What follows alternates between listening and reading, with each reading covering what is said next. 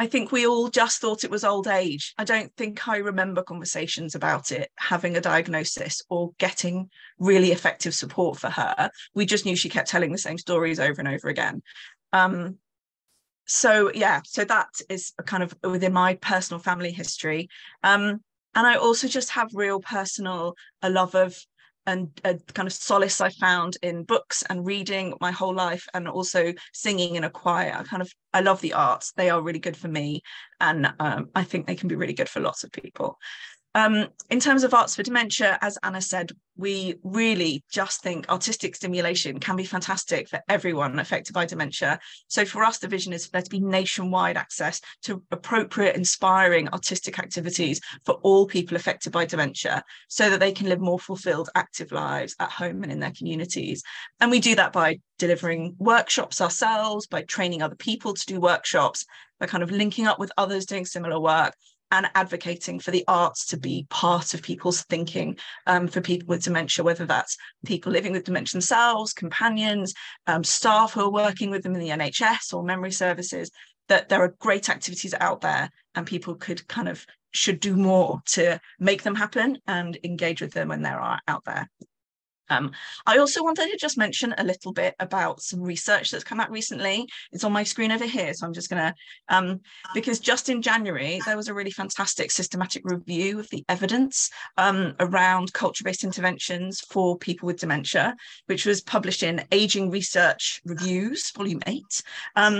And there were just some really important findings. One is that there are definitely cognitive benefits to lots of these cultural activities and creative activities for people in terms of memory, verbal fluency and communication, well-being outcomes in terms of mood and self-esteem, and also interpersonal outcomes. So improvements in the relationship between the person with dementia and their carer, the kind of reduced strain and improved well-being for carers and companions as well. So some really fantastic benefits. But I think also what they looked at... Video conference.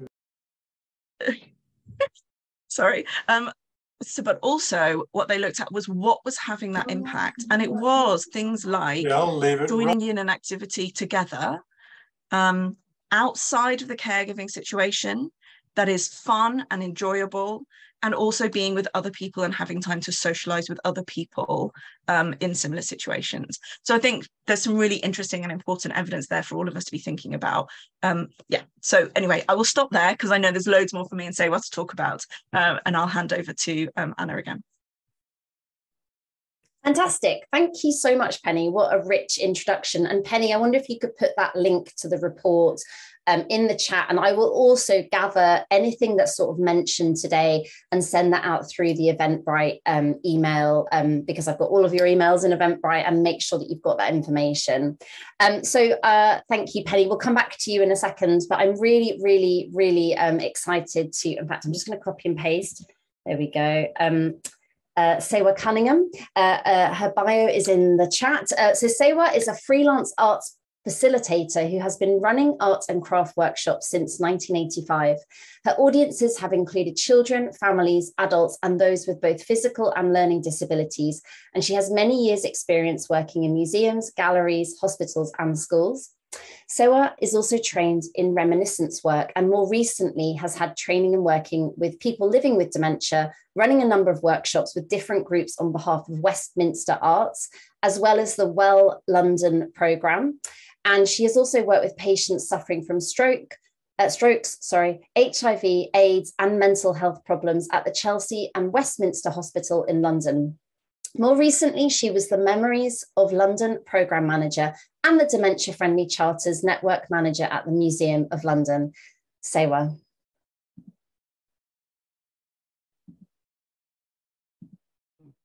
Oh, I didn't realise I was on mute. There you go, you're off mute now. Hello, everyone. So I am a nearly 62-year-old Black woman with short hair. It's normally shaved. I need to shave my head. And I've got quite large, bright red glasses, frames. I like to change them around. I'm sitting in my living room, which is actually surrounded by art, quite a lot of it portraits of me. I used to be a life model, and people keep painting me and then giving them to me. And what am I supposed to do with them? Anyway, as Anna said, I have been running workshops for a long, long time. And back in 2004, I took some training to work with people living with dementia, not because I was particularly interested in dementia. I just wanted another string to my bow, really. But what I then realized was that I loved it. And it was partly because people living with dementia tend to be older, and I've always had a heart for older people. I don't know why, helping them with the shopping, the street and things like that. I guess I come from a background and a culture where old age is revered. So it was sort of quite natural to me. And then after running workshops all over the place, 10 years after I'd had my training, it was as if it had all been a preparation for me, because my younger sister died at the age of 50 from multiple myeloma. And my mum had been living with her. My mum had always lived with one or other of us. When, one of us would have a child, and she would go off and live with that person and help with the, childcare. So I brought my mum to live with me. A lot of people were asked me why I didn't put her in a home, but it just wasn't on my radar to do that. And a few months after she came to live with me, she got a diagnosis of Lewy body dementia. So I then became her carer for 7 years. I was still able to work because I'm a freelancer, and freelancing is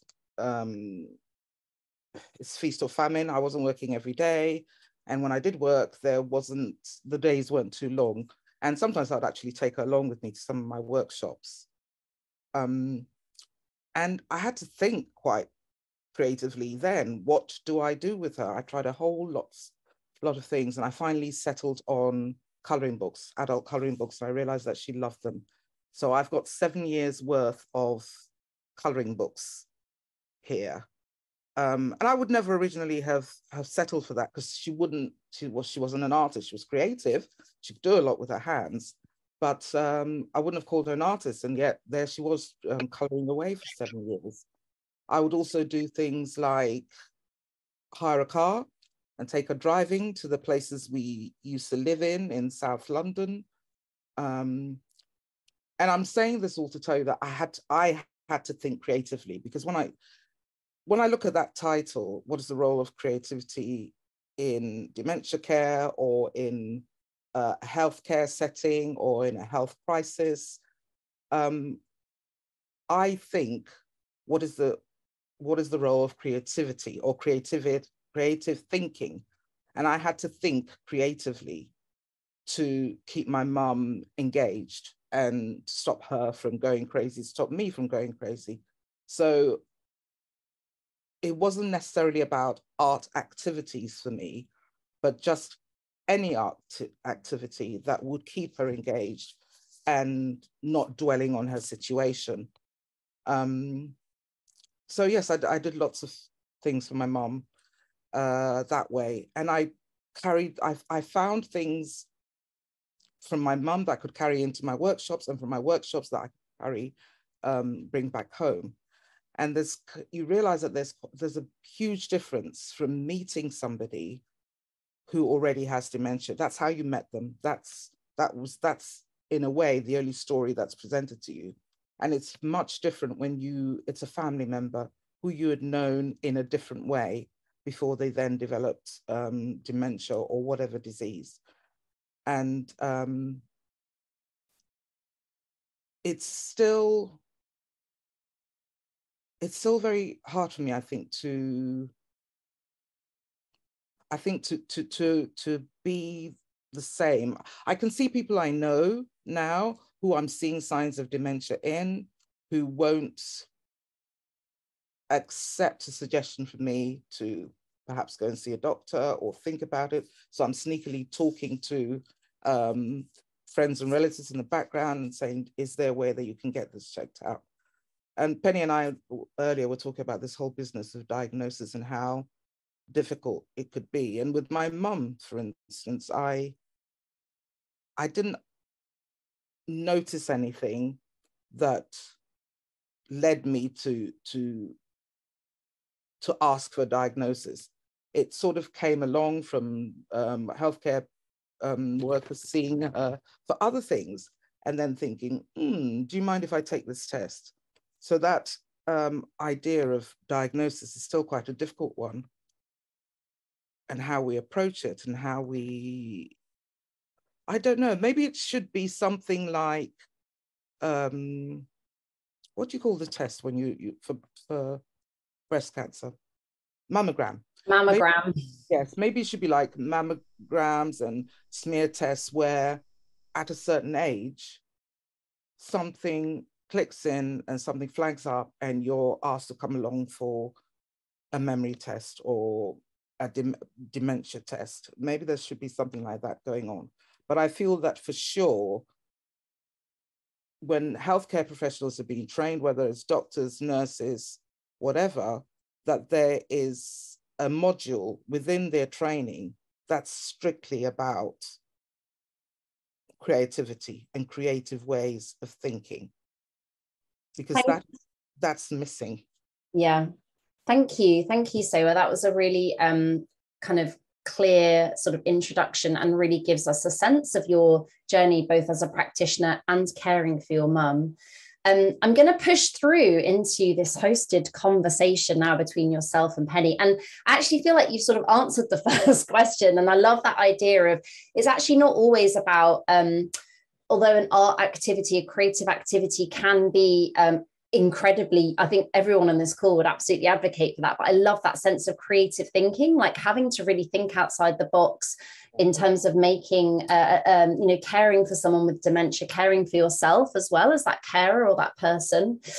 So maybe Penny, I'll come back to you. What is the role of creativity in dementia care or dementia? I'm going to ask you question one. What is the role of creativity in dementia care?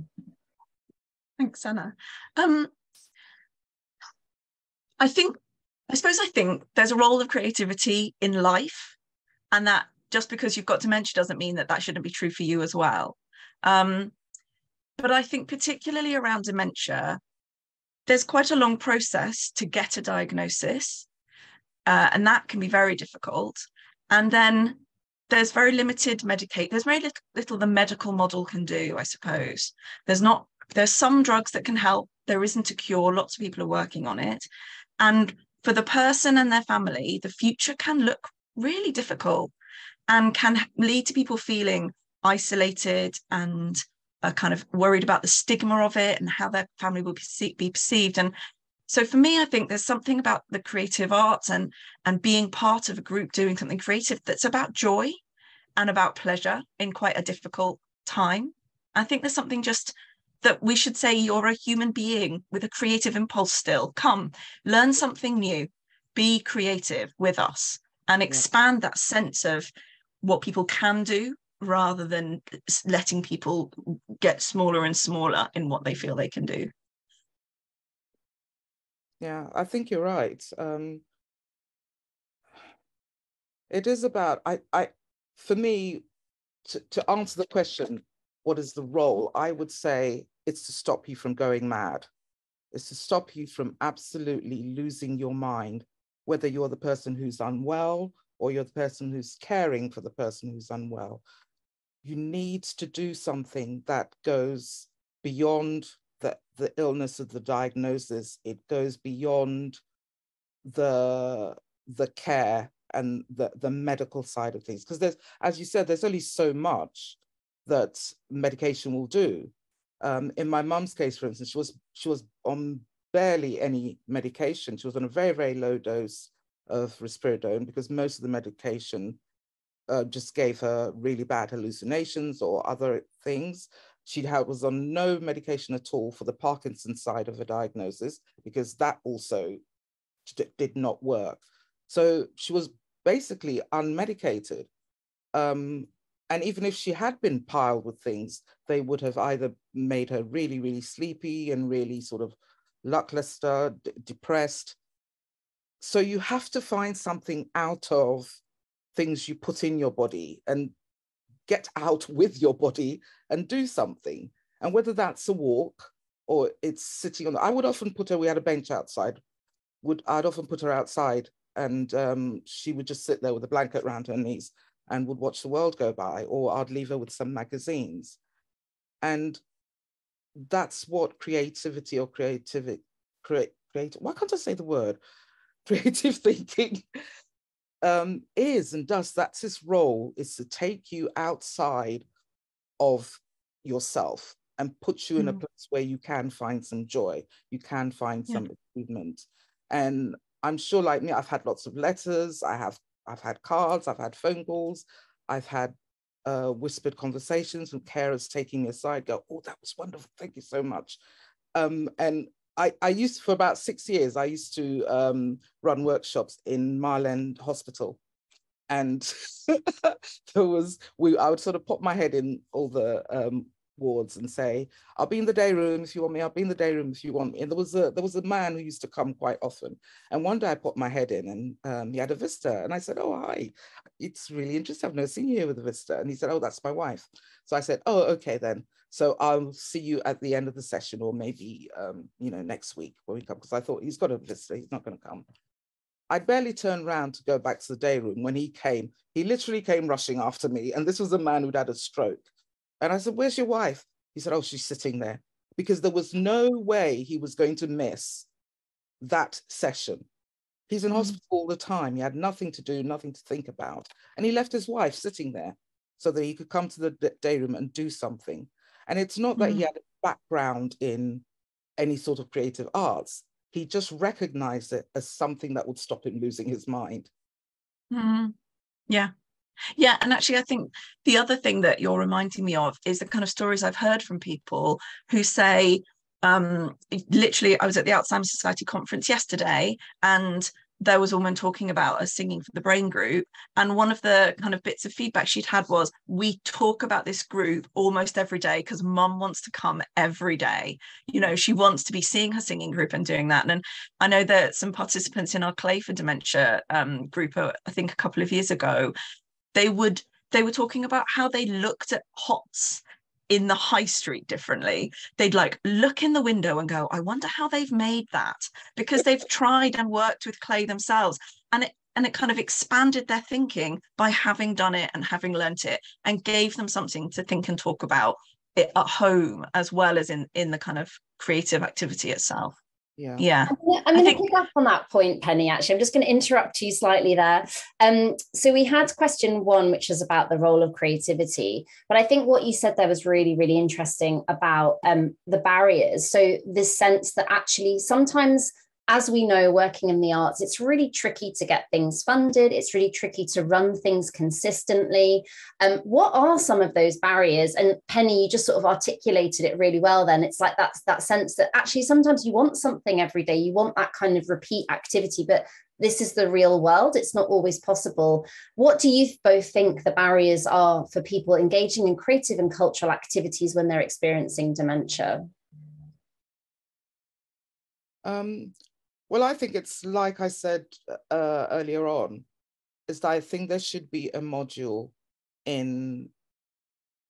with healthcare workers, doctors, whoever. There should be a module in there that has to do with creative thinking, or almost thinking outside the medical box. And I think that, because you'll get a lot of people saying that with healthcare professionals, with their GP, that the heart has gone out of them. And I've experienced that myself. Funnily enough, for my mum, I was really lucky. Camden Memory Service were absolutely amazing. And I'm aware that that's not been everybody's experience. I found that working as a social care worker as well, is that so many people didn't know what services they could access or what was available to them. So I was constantly having to signpost them, or even just suggesting, why don't you go along to this museum or that gallery? Because it just was outside their scope of thinking. that they could do something other than book a GP appointment and get them and, you know, refresh their prescription. Their prescriptions were always what went into them, not what they could do outside of themselves. So I think the barriers that our healthcare professionals don't think that way, and they should do. I realize that funding is a big problem, but I also think that what we need to do is to go back into communities, start on a smaller scale. I come from a culture where we don't have a social security system. So if you don't have a job, the government isn't going to give you money. If you can't pay your rent, the government is going to pay your rent. Somebody, a neighbor, a friend, somebody in the community will give you somewhere to lay your head, or will give you money to do some odd jobs. So we rely on each other.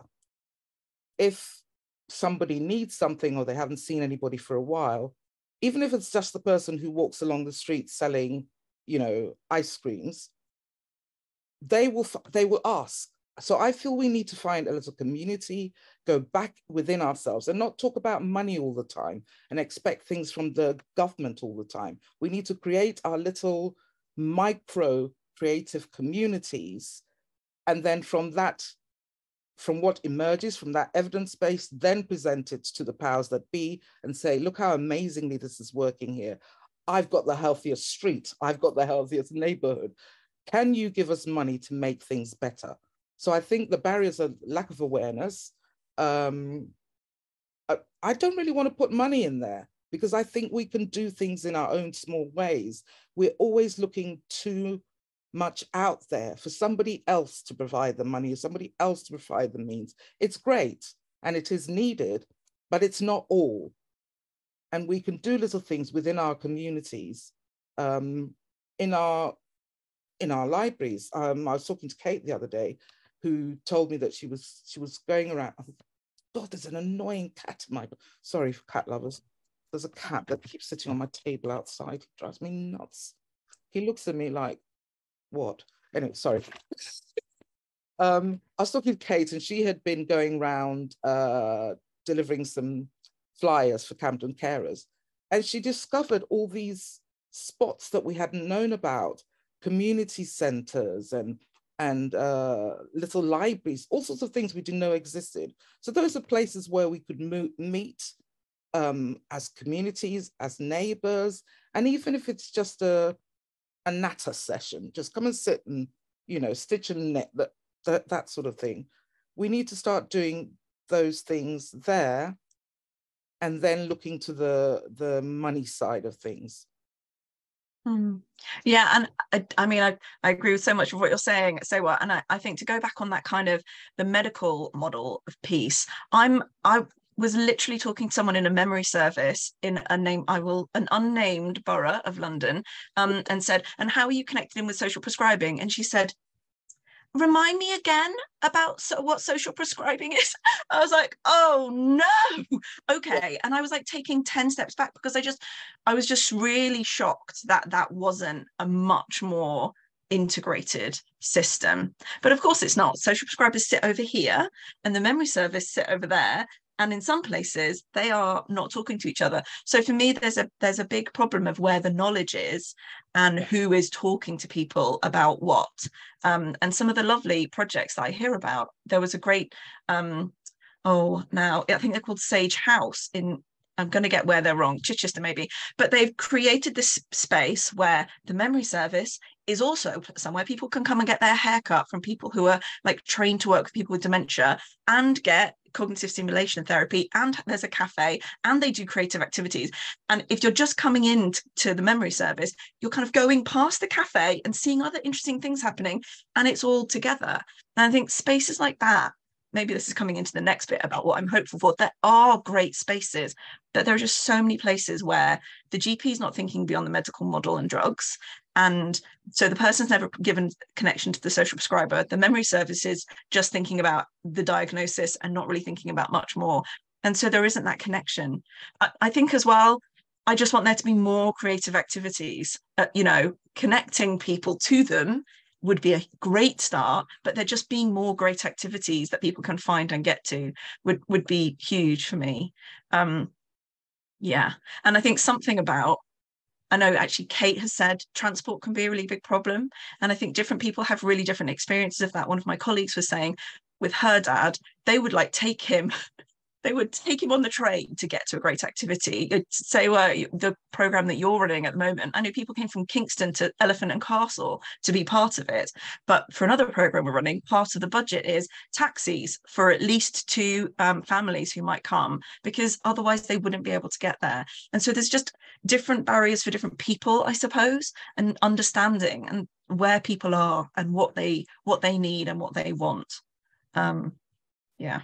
Thank you, Penny. And actually, I think I'm going to sort of push through to the third question and then give just a couple of minutes if anybody on the call wants to come off mute or ask a question in the chat before we move on to Kate.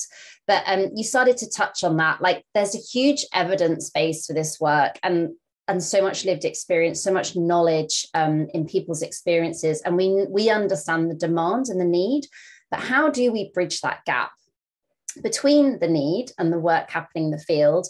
And then can you end on some critical hope for us? If you know me, I'm sure I know lots of people on this call, I'm a glass half full kind of person, but I always think about that critical hope, because there are places and people and spaces where it is working well. And those are I feel like whenever I speak with Penny and Seiwa, they're those pioneers in the field that are like pushing ahead and kind of trailblazing a path and bringing us all with them. So if you could end on some critical hope, that'd be great. But yeah, firstly, I've lost my question. Here we go.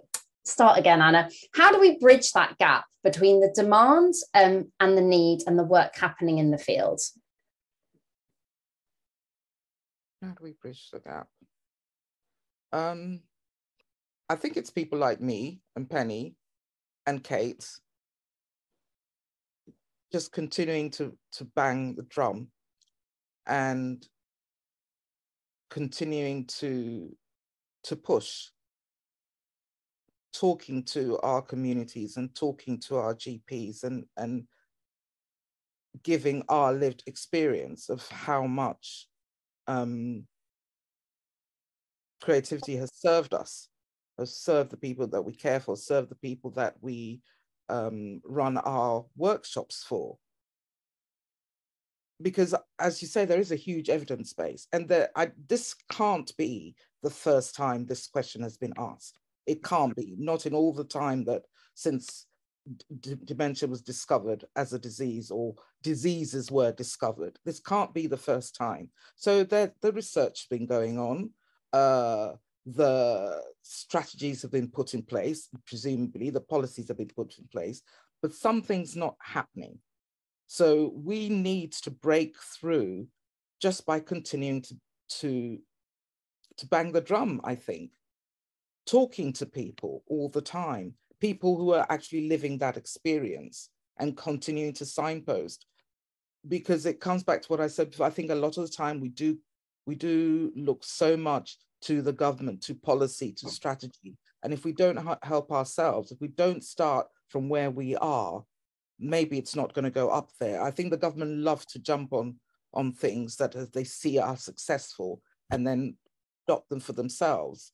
Like, for instance, the reason I'm no longer in my role at the Museum of London is that it was part funded by the Museum of London and part funded by the GLA, and both parties decided not to continue to fund it. So am I not going to be running workshops anymore? Am I not going to be asking venues to try and be more dementia friendly? No. That program of the Dementia Friendly Charters was launched amongst a lot of fanfare about 2 or 3 years ago. And yet now look, Sadiq says, no, it's not sexy anymore, I'm moving on. So if we rely on funding, rely on the bigwigs, nothing will happen. We just have to be our own soldiers in this little war to get what we do acknowledged. Yeah, I think another thing, I really want to kind of shout out all of the amazing artists who are doing this work. Organisations like, I know Sam from Resonate is here doing fantastic work in Kensington, Chelsea and Westminster. Equal Arts are doing fantastic work in the North East. I'm sure there are lots of organisations out there doing this work. And one of the things that I've been thinking about is how we can help us all network with each other and kind of be more of a force by being together in it, but also just training more artists to feel confident working with people with dementia, training more museum learning teams or curators or gallerists to feel like, oh, I know enough about dementia to feel like I could do something with people with dementia, or reach out and work with people with dementia and their carers and families to kind of put something on. I think it's kind of empowering more and more people to know about it and feel able to do it. And yeah, I think there's also just something really important about really highlighting the amazing good practice when social prescribers are linked in really well to all of the activities and all the different services. But I think that's partly a workforce issue. When I speak to social prescribers and they're thinking about legal aid for this person, relationship management stuff for this person, food poverty for this person, and every single condition that someone might have and possible activities for them, it's huge. It's just too much to do. So there's lots of kind of different issues around that. But in terms of hope, Anna, it is out there. There are great GP practices like Bromley by Bow pulling lots of things into one place, or I really think it was called Sage House that I heard about yesterday.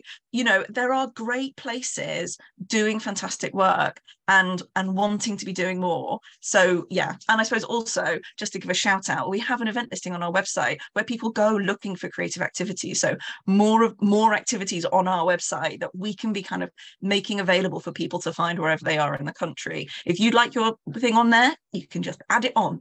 Feel free, we'd love it. We'd love everyone to be getting themselves heard about and reaching more people. Yeah. Fantastic. Thank you, Penny. So, Seiwa, we're going to pull this section to a close. Can you end on some critical hope for us, please? You know me. Critical hope. It might be a bit of a oxymoron, but I think as we get sicker, as society gets sicker, we will get thinking more creatively in order to stop us getting sick in the first place. So the hope isn't to get sick, but that we will change the way we're thinking. What's that saying is that you can't keep doing the same thing. The definition of madness is doing the same thing many times and expecting a different result. Results, yeah. So I think that eventually a different result will come. Fantastic, thank you. I'm going to remove the spotlight on you both, if I can. Come on, Zoom, you can do it. Oh, and there we go. Back in the room. And Seiwa, I'm actually going to hand back to you to introduce our next speaker, Kate. And Kate is going to speak until around 5 to 11, and we will just do a couple of questions. So again, if there's anything that you would like to ask our panel today, do put it in the chat and I will sort of manage that. We'll have a very short break after that, and then we'll come back into some breakout rooms where you can just chat and connect, and we'll do a bit of dreaming and thinking. So thank you both to Penny and Seiwa. Seiwa, if you could introduce Kate, and Kate, you're going to share your experiences for the next little while. Thank you. Thanks, Anna. So Kate, I got to know Kate through Camden Carers, who I used to run a lot of workshops for. Kate is a former nurse and a former carer for her late husband, John. And actually, since we reconnected, we have started meeting every couple of weeks or so because we're forming a revolution, and we're forming a dementia revolution. And Kate does a lot of work with various organizations working with and around dementia, and she's very knowledgeable. And I think she's a lot more hopeful than I am. So that critical hope you were asking about, Anna, I think Kate is now going to deliver. Over to you, Kate. Thank you very much. Yes, part of the revolution.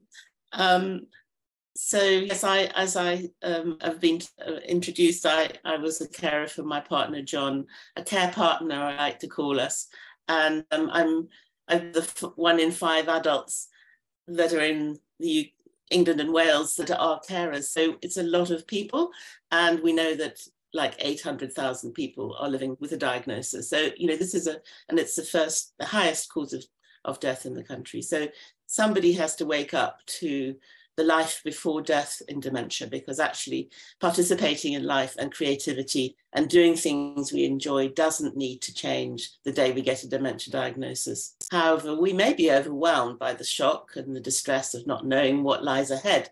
And especially if someone hasn't sat down with us to be available and sensitive to our needs at the point of diagnosis or shortly afterwards when we might be ready.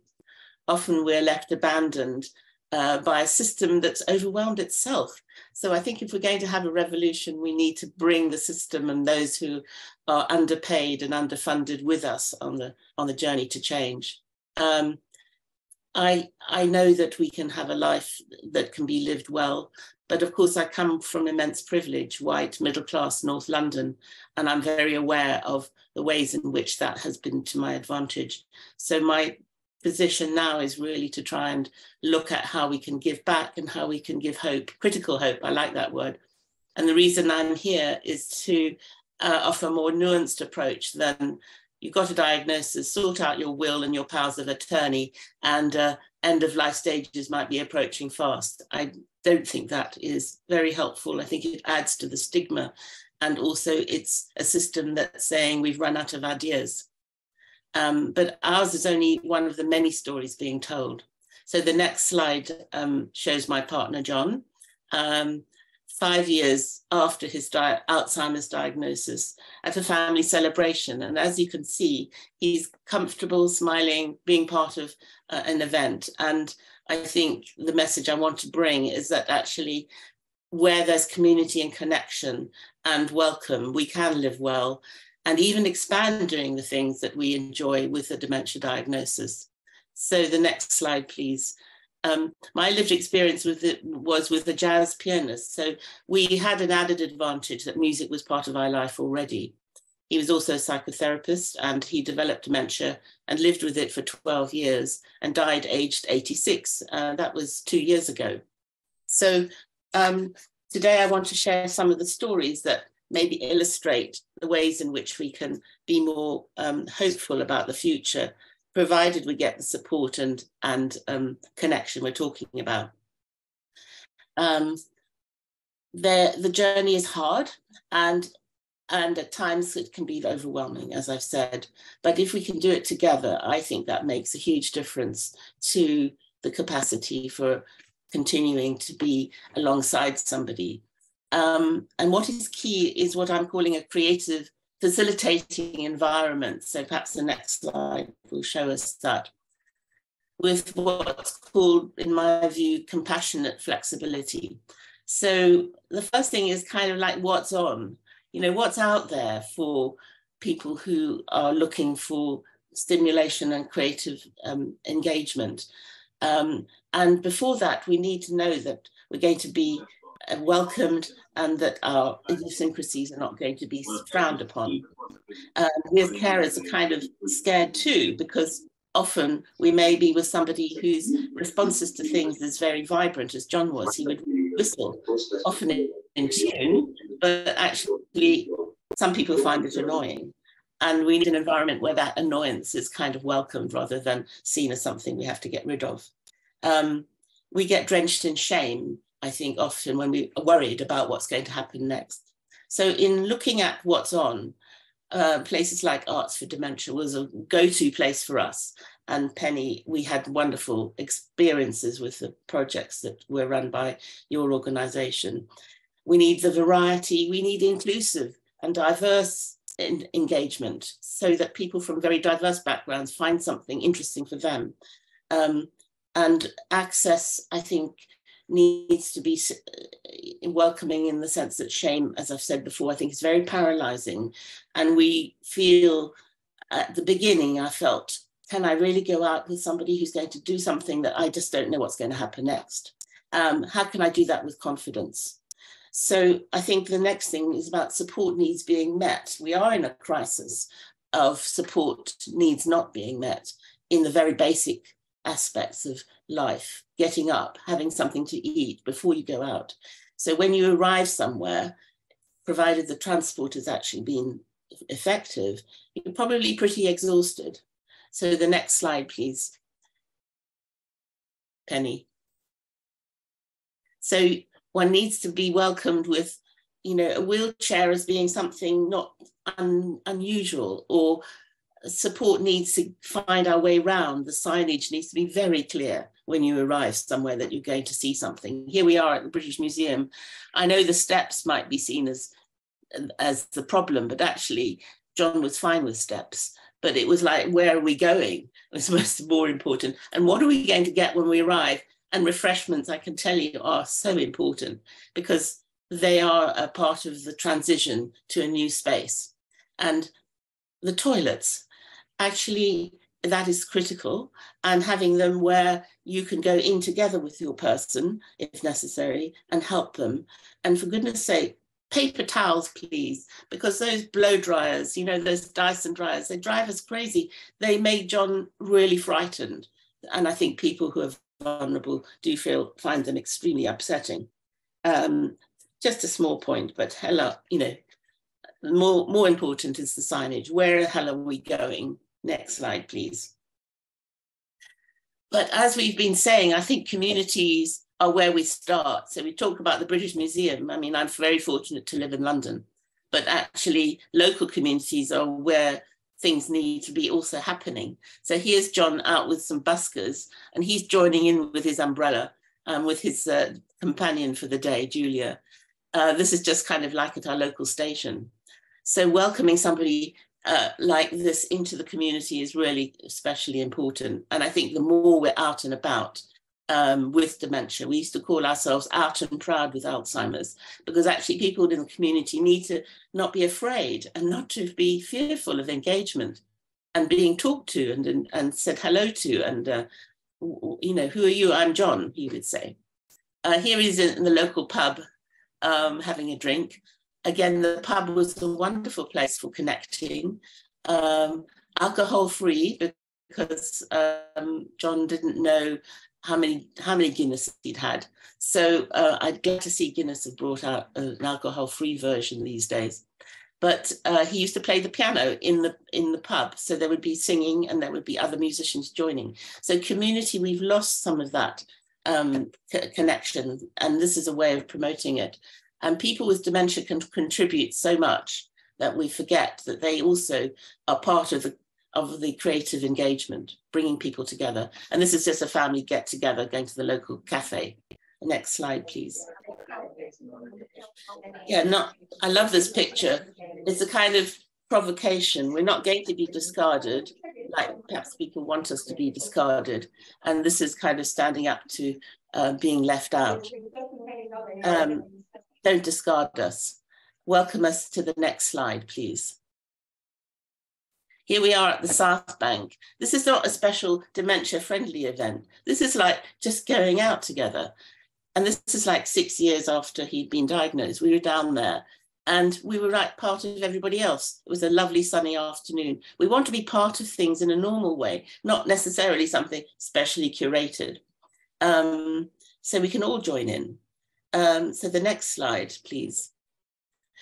Part of what gave us confidence was this project called Remembering Caring Today. I've put the information in the chat. This is Pam Schweitzer who set up that program.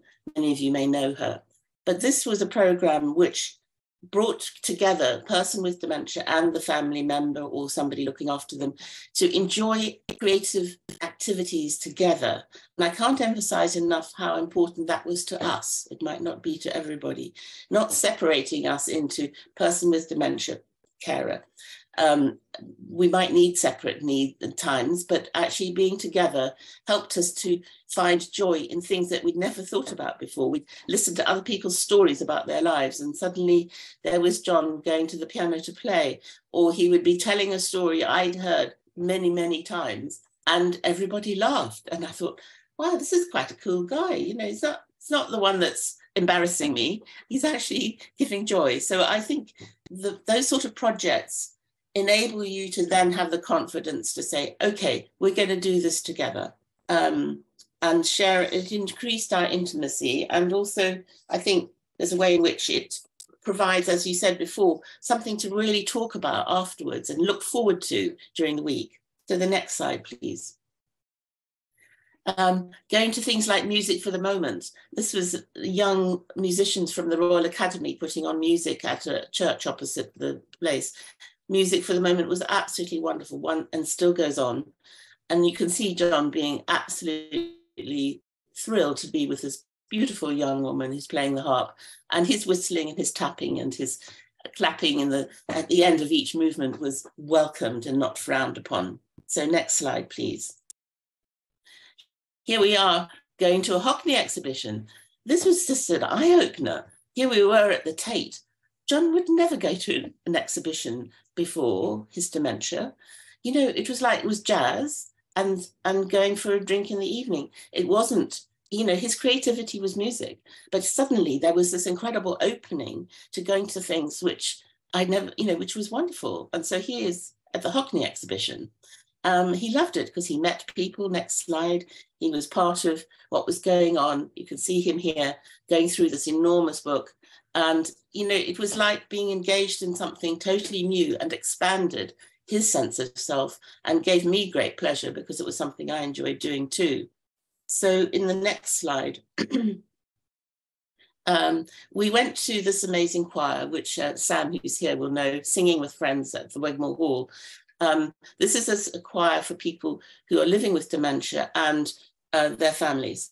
And I can't tell you what an absolute pleasure and life-giving and life-affirming experience this was. In fact, when John came home from these events, he would go straight to the piano. He would be totally enlivened for the next few hours. So I think we can play this one.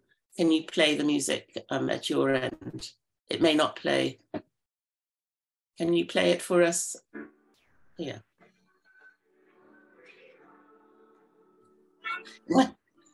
You might just get the movement. You can see what other people are participating.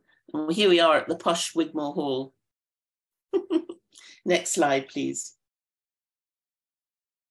So coming to critical hope. What are the next steps? I think we have to think about creativity in the midst of crisis. You know, they don't go together. And people say to me, but for God's sake, Kate, you know, forget about music. What about helping somebody get their breakfast in the morning? You know, there aren't enough people to actually, you know, sustain people at home. So we have a big job, a PR job here to insist that actually creativity can be part of the resolution to crisis. In this report, which has just come out, Living with Dementia in London, Londoners feel abandoned after they get a diagnosis, something that is for many people extremely traumatic. And their carers are facing a fragmented and hard to navigate healthcare system. Hello, yes, we know that. But finally, there is something that's being really noticed and reported properly. And post-diagnosis, as Kara said, there's a desert out there with no oasis in sight.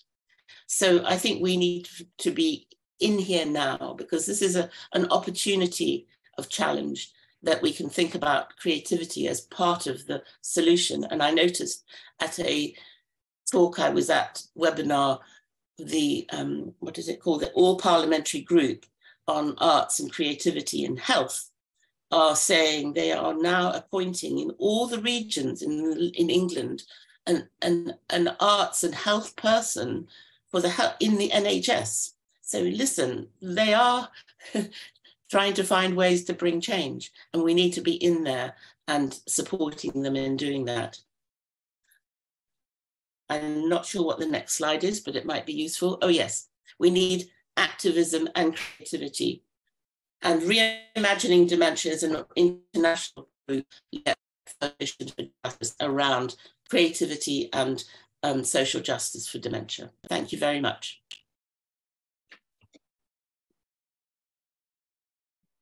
Kate, thank you so much. I'm just going to bring the chat up. I can see lots of things kind of pinging off in the chat.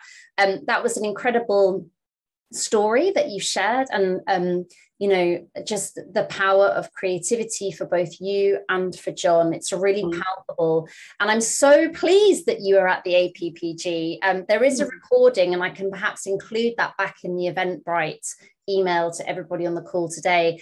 And yes, there are some culture people being appointed by the National Centre for Creative Health into ICS regions across England, and also the GLA are really brilliantly funding an additional role in London, which will go into the Southeast London ICS. So there'll be one culture person kind of. ICS is Integrated Care System. Thank you. I promised no acronyms today, and I'm just like firing out a few acronyms. So basically how the NHS is kind of structured now.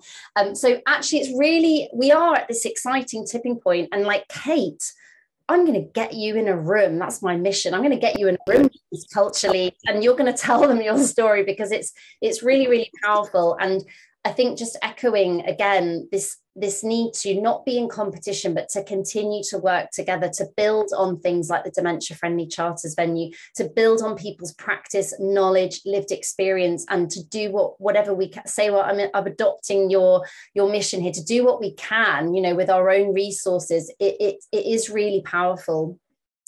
People are thanking you in the chat, Kate. So again, thank you so much. I'm going to remove your spotlight.